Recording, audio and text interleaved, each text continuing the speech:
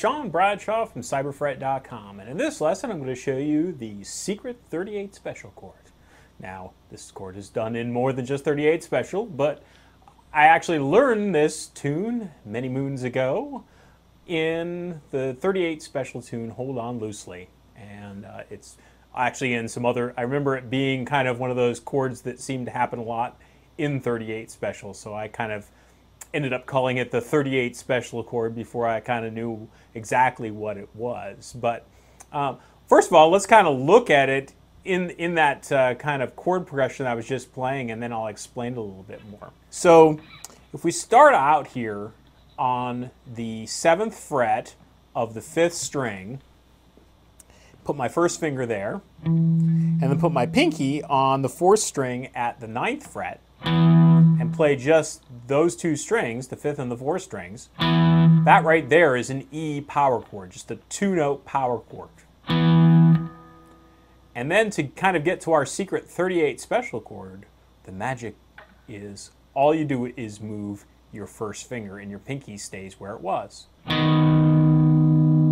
Now what this chord actually is, it's a B chord with a D sharp in the bass. Now it's really easy to finger, really hard to say fast. B with D sharp in the bass. B/D sharp. This is called a slash chord. And if you ever see a chord symbol where you see something slash something else, all right, what you're going to see to the left of the slash is the basic chord. So this is a B chord. Slash D sharp, instead of B being the lowest note in the chord, if I was just going to play, say, a basic B bar chord, B is the lowest sounding note. But one of the other notes that's in the chord, there's actually 3 notes that make up major chords. And in the case of a B chord, that's a B, a D sharp, and an F sharp. So what I have here is a D sharp. And up with my pinky, I'm actually playing the B. And I never do play that 3rd note. You can sometimes kind of imply chords, even though there's technically 3 notes in a B chord, just having these 2 is enough to kind of imply that B major sound. So, if I was to kind of throw the B on the bottom here with my 2nd finger, then I would have, it'd be a way to play a B major with B in the bass. But this is going to be a B/D sharp.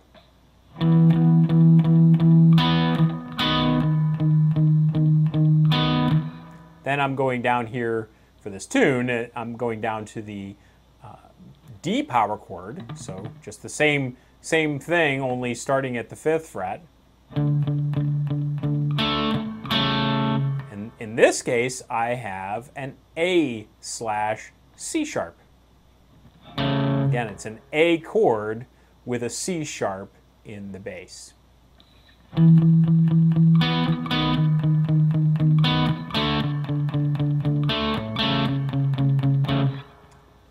Another place that you might have heard this.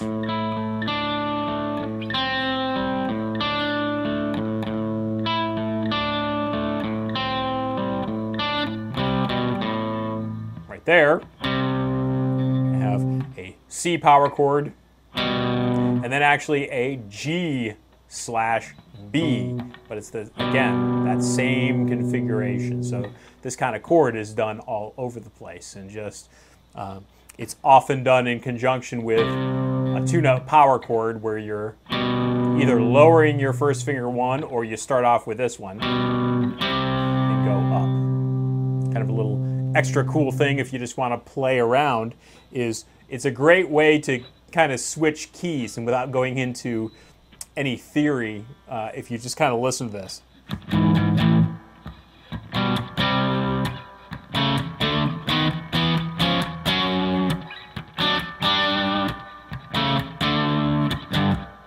All right, so I can kind of move anywhere on the neck as long as I proceed what I'm doing with this new chord, your new 38 special chord, and then just move up your finger 1 fret, voila, I'm in a new key. All right, so no matter what you're doing, right before, just go new key.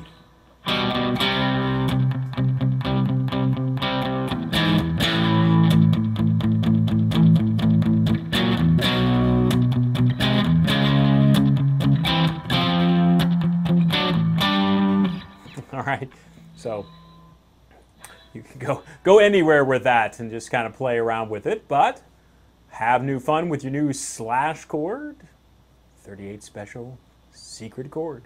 Have a good one. If you want to learn more about slash chords or alternate bass note chords, be sure to check out my Rhythm Guitar Mastery course. Rhythm Guitar Mastery systematically builds your vocabulary of essential guitar chords and gives you the secrets of strumming like a pro with a detailed system for mastering rhythms.